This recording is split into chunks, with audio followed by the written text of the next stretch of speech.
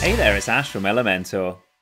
In this tips and tricks tutorial, we're going to apply this subtle but effective exit effect to our text when a user scrolls down the page. We'll be using the design from our flashing images tutorial. To view this video, check out the link in the description below. To get started, let's first open up the navigator, and then lock it to the side of our screen. We'll hide the flashing images so that we can focus on the text. Let's delete the headings that we previously created and start from scratch to fully understand how to create this effect. Add in a new one-column section first, and then apply some padding.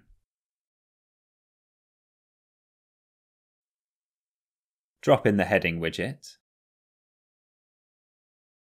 and then update the name of this widget within the navigator by double-clicking it, and also the section itself.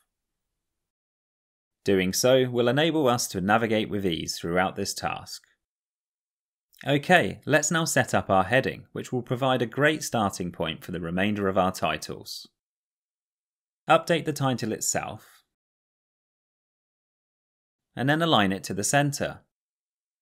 Open the Style tab, and as you can see, our title is being styled by our global settings, which we previously set up. If you would like to learn more about setting your global typography and colours, check out the link below. In the Advanced tab next, we'll set the Z-index to 1, which will ensure this text appears above our flashing images when we switch them back on.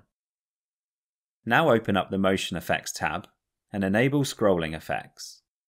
Before we configure this, please note that you're able to specify which devices these effects apply to, and also where the effects are relative to.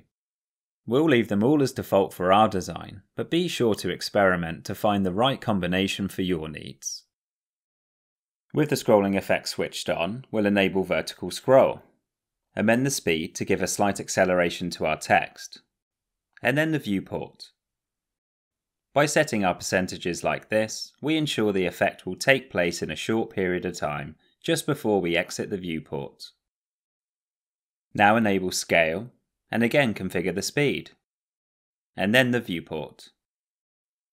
Feel free to adjust these values according to your requirements. Just make sure that they are at least above 60% to take effect on scroll exit. With the first title created, let's right-click it and duplicate. Update the name within the navigator first, and then the title itself. In the Style tab, we'll set the global typography. Duplicate the second title, update the name in the navigator, the title itself, change the style, and this time in the Advanced tab, we'll adjust the margin to better position this title. The next heading is slightly different because we're going to use the animated headline widget. This is perfect when you want to apply different text styles in one heading. Let's drop this in, and then amend the name of the widget. We'll first open the Style tab to make some adjustments so that we're able to see our changes in real time. Set the colour and width for the shape. Then for the headline, the colour, and typography. Finally, the colour and typography for the animated text. Now switch back to the Content tab and set the shape. Remove the before text, add in the text for highlighted text, the text for after text, and switch the loop off. Finally, now in the Advanced tab, we'll adjust the margin, add a Z-index, and switch on the scrolling effects. Just like before, we'll enable the vertical scroll, set the speed, and the viewport, then enable the scale as well, set the speed, and the viewport.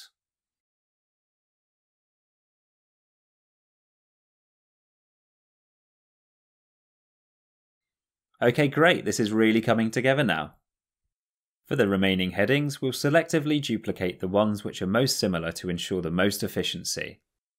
Let's duplicate the comfortable heading, reposition, and rename, and then update in the Content tab. Next, duplicate the fashionable heading, then rename, and reposition just like before. And then update in the Content tab. Duplicate the last heading, update the navigator name, and the title. This time we'll amend the typography using the global styles, and then add in some margin to position this correctly. One last one now. Duplicate the clothing heading, update the name, and reposition. Now update the title and the typography. To finish our design, we just need to add in a button. Drop in the button widget, amend the text, and then the alignment. Within the Style tab, we'll set the font, font size, line height, text color, button color,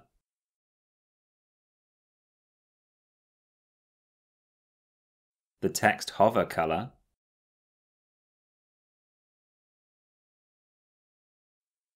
the button hover color,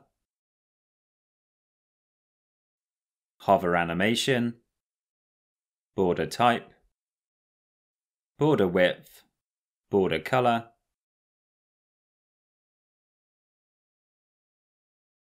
and padding.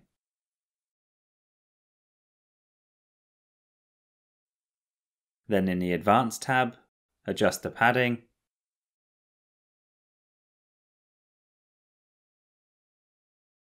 and set the Z-index to 1 to match the headings. Let's now save our changes and preview what we've created.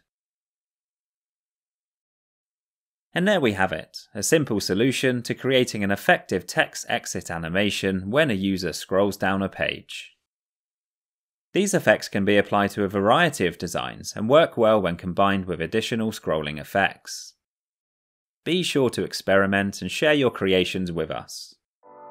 Thank you for watching. Like and subscribe for more tips and tricks tutorials, and let us know in the comments below what you'd like to see in upcoming videos.